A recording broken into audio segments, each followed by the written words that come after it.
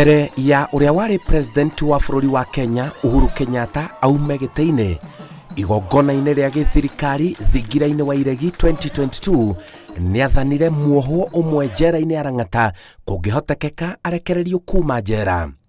You know, you guys are very crafty. I'm shaking somebody's hand. It has a piece of paper stuck there. The pieces of paper I will read and see how I can respond. Lakini wale walikuwa na guts ya kusimama. Wewe madam wewe uko wapi? Wa Lang'ata. Ule mfungwa. Oh, nimekuona. Wewe tutasaidiana weke kinywa power of mercy muone kama anaweza kusaidika.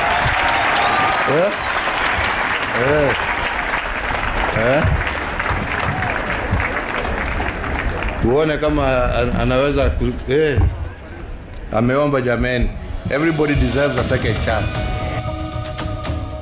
Mary Wanjiku niwe wari na munyaka ucio thutha wa kurugamirira ohwo njera-inĩ ya Lang'ata State House gũkũ Nairobi. Ona thutha wa president uria uhurukite wira Uhuru Kenyatta kugweta muiritu uyu aume njera, icera riakwa njera-inĩ ya Lang'ata gũkũ Nairobi ndirakora muiritu uyu ari o njera, tamenya ndaarĩ arekererio. Kitu yenye imefanya nisikue nimekaa nimetoka njera kulikuwa on May 2013 na tulikuwa na program ya PA Presidential Award, na hiyo program huwa tunaenda kufanyia graduation State House, ambapo ndio tulienda. Tulikuwa watu 6 wenye tulikuwa tuna graduate, na venye tulifika huko nilichaguliwa kama mmoja wa kwenda kuchukua certificate, cause hatugeenda sisi wote kuchukua certificate. So nilichaguliwa mmoja, na venye nilifika pale tukakutana na Mr. President. Tulienda na nikaongea naye, nikamuomba msamaha kwa ile kitendo yenye nilitenda. Kwanza nikamshukuru venye alinitoa death sentence 2016. Second, nikamuomba msamaha. Nikamuomba nisaidia na second chance na sitawahi rudia makosa. Cause makosa inaitangwa makosa kwa kurudia. Na mimi nimejutia na nimesoma masomo mingi hapa, nimerekebika, na nikitoka raia nitafunza society na nitafunza youth kuhusu crime sipwa. Muiritu uyu onagereire morito-inĩ maingĩ kuheo mwihoko ni president, na mwihoko ucio kuonekana ta uihũire nduma. Riu ni amenyete njera ti itheru. Venye tuliongea na Mr. President Uhuru Kenyatta, ambao ndiye ametoka ni former president, na alinipatia kwa mkubwa wa magereza. Venye nilipatiwa kwa commissioner kaniuliza ni nini nilikuwa naomba kwa Mr. President. Nikamwelezea nilikuwa naomba a second chance, na akaniambia, nikamwambia nimekaa jela na ninaomba a second chance. Akaniambia yeye ataenda kumuelezea. Venye tulitoka hapo sasa tukarudi kwa tent kukaa. Venye tulikaa tukamaliza kupeana certificate, ndiye alitoa speech yake. Pale hivyo kwa mwisho wa speech ndiye alisema kuna madam wa Lang'ata ameniomba a second chance, na kila mtu ana deserve a second chance. Muiritu uyu agathikirwo kioho ari muiritu wa kuru wa thi muno, na towe tu wiki wi njera, kwina airitu aingi au kuru wa thi. Mimi nikishikwa nilikuwa na 19 years, kufungwa nilifungwa na 20 years 2013, na huku kuna kuanga na wasichana wadogo kulingana na vitendo zenye mtu alitenda na mahali ulifika. Unajua ndio ufike mahali hapa hakuangalii age, cause offense inapatanga kila mtu yeyote. So wasichana yes tuko wengi mahali hapa, na tuko mix ya wamama na wasichana. Crime si poa, na kama wasichana wadogo kama mimi waachane juu. Mimi ukiangalia miaka yenye nimetupa nikiwa mahali hapa, usichana wangu umepotelea hivyo. So kushikwa kwangu nilihukumiwa kifo 2016 ndio nilitolewa death, nikawekwa life na Mr. President mwenye ametoka. Na ukiangalia kama ni kifungo, kama si huruma zake ndio tutoe kwa hizo kifungo, bado ningekuwa kwa hiyo kifungo. Akaniweka life. Hiyo life nayo venye nilienda koti, Mungu akanihurumia nikapewa 25 years. Na nimebakisha miaka 8 years. Yes. Thabarĩ yaku ya kũingĩra njera yambĩrĩirie ha? Nilizaliwa Nakuru Lanet, mmoja wana hapo hivyo. Na nimesomea shule inaitwa Rimuko mpaka class 8. Na kumaliza class 8 ndio sasa nilianza maisha. But nikiwa huko nilikuwa nakuja huku kwa aunti yangu. Kwa aunti yangu anakuanga Umo. Nakaa huko kwake. Sasa ndio nilimaliza shule nikakuja kwake. Kitu yenye ilisababisha nisiende high school, mzazi wangu hakuwa na school fees ama kuwa na uwezo. Juu mimi ni wa single mother. So hiyo ndio ilisababisha mpaka nikatoka shule kuenda kazi. Yes, na kazi yenye nilikuwa nafanya ni club. Sasa nikiwa kwa hiyo club tukakutana na beshte mwingine. Huyo beshte yangu venye watu wanakujanga kukunywa makastoma sasa mna make friend. So mkimake friend tukakuwa na kijana mmoja hapo hivyo. Siku moja akatuintroduce na beshte yangu. Mwingine tuko na yeye hapa hivi. Akatuambia kuna kazi nataka tuende tufanye. Venye tulimuuliza ni kazi gani? Ni ya kwenda kuchota pesa. Tukamuuliza place gani? Akatuambia place yenye tunaenda Ukambani. Tamenya mũirĩtu ũyũ hamwe na andũ angĩ onao maratungata kĩoho matabanirie ngero ya kũiya ngari ene na kũraga mũndũ. Venye tulitoka huku nilikuwa naishi Dadora, tukachukua dinga mpaka Tara.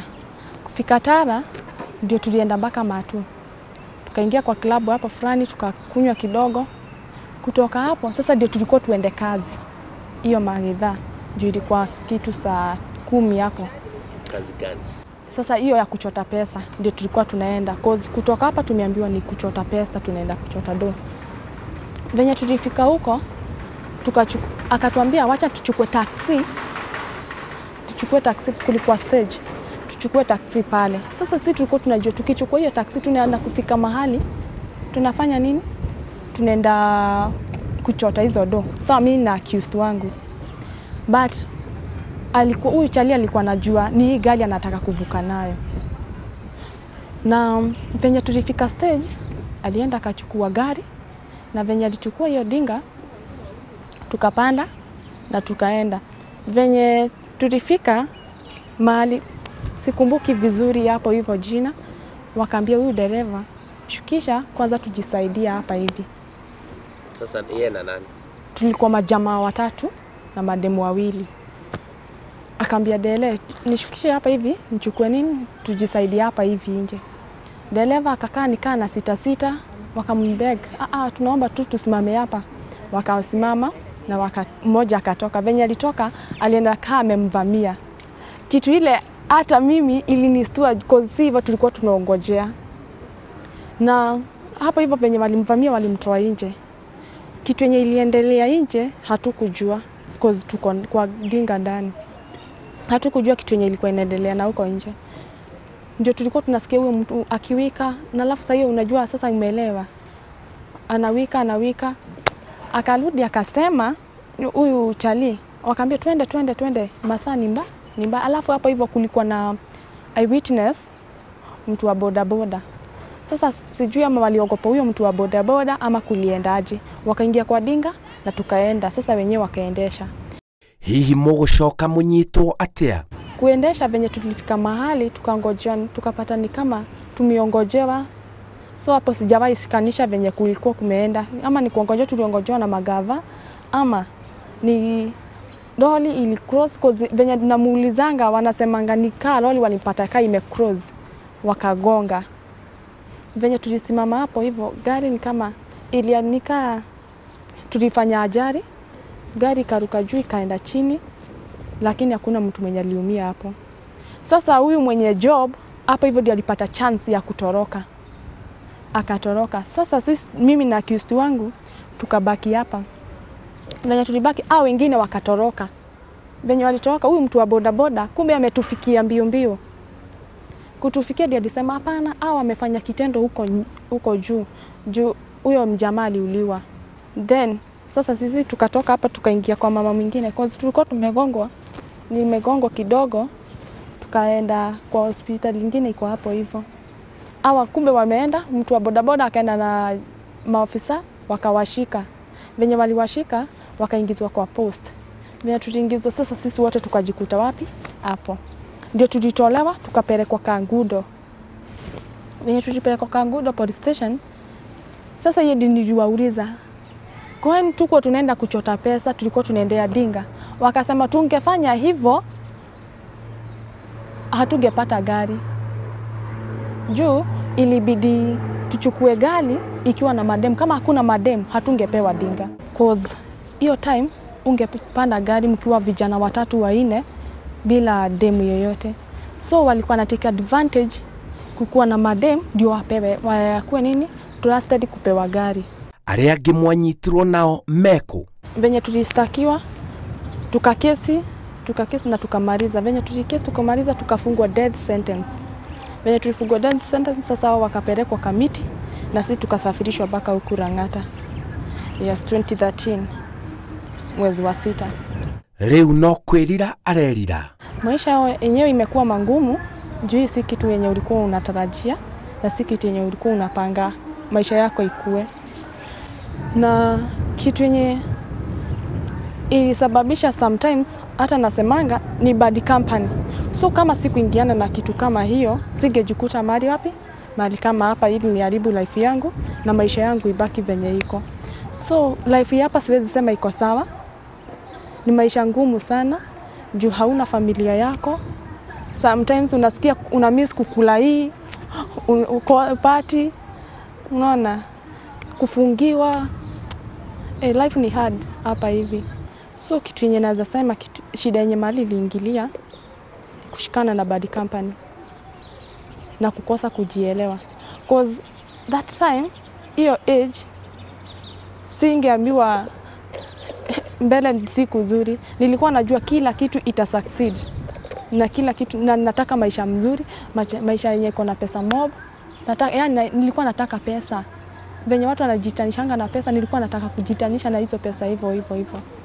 So kujitanisha na pesa nikajikuta mahali hata siwezi hata pata nduru. Arauga muturire wa njera ni murituma ona angikorwo njera no imugarurite kimutugo.